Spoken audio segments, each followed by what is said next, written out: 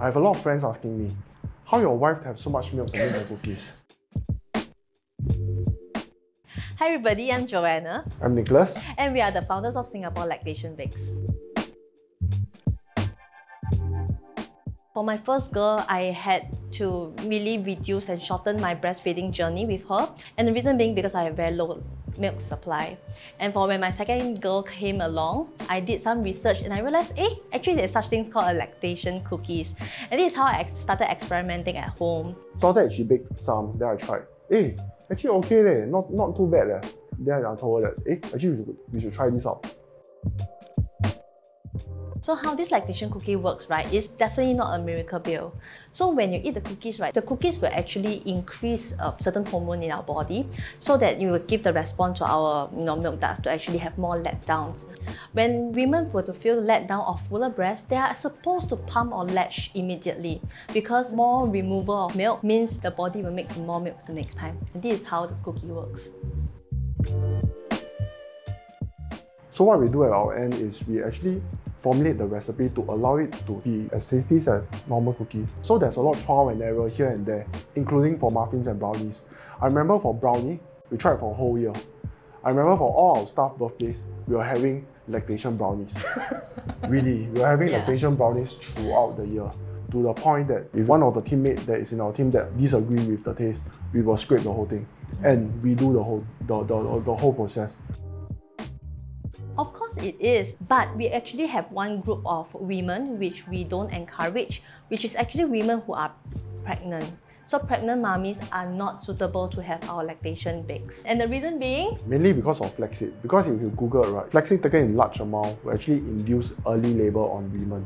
That's why we always tell our customers that are pregnant, do not try our cookies until you give birth. Yeah.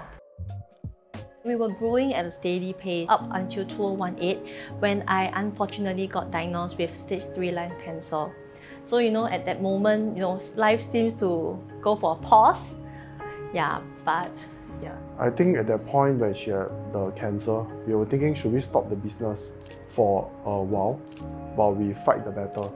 Then that night, we came to agree on, it's not fair for mothers because at that point of time, we were the one and only one that is supplying lactation cookies. If we were to stop the business, then how about the mothers out there? A lot of mothers, they're actually relying on our product to help with their supply. So what we did was, we actually juggled between hospitals to work, and also even in hospital during her chemo session, we were also working. I remember the scene of her hand.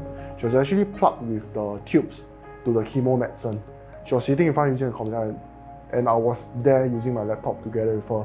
But for me being to able to use the laptop there, cannot be compared to her. When she's going through the 4 or 5 hours of chemo session, she was like sitting down there, going through all that. So it's really incredible. Yeah. One of the missions that I have, right, for Singapore Lactation Bakes is to empower women and mothers like me. So what I did is I actually went to take up a lactation counselor course from Childbirth International. And I'm a newly mint counselor. I just got certified 2 weeks ago. And this actually do allow me to embark into my second phase of the journey, into getting certification from the International Board of Lactation Consultant. We all thought that breastfeeding is something that comes naturally, like flick of an instinct and you will know it.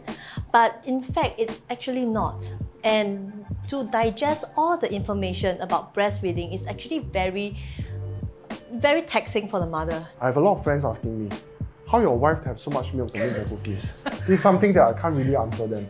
I told them, no, if for me to actually use real breast milk for these cookies, I need so many women for me, but no. So there's a lot of education part on start to teach people about lactation cookies, even for people that have not given birth before. They wouldn't know what's lactation cookies. So now we're actually in a mission to actually allow more people to understand what is lactation cookies and how can this actually help new mothers with their breastfeeding journey.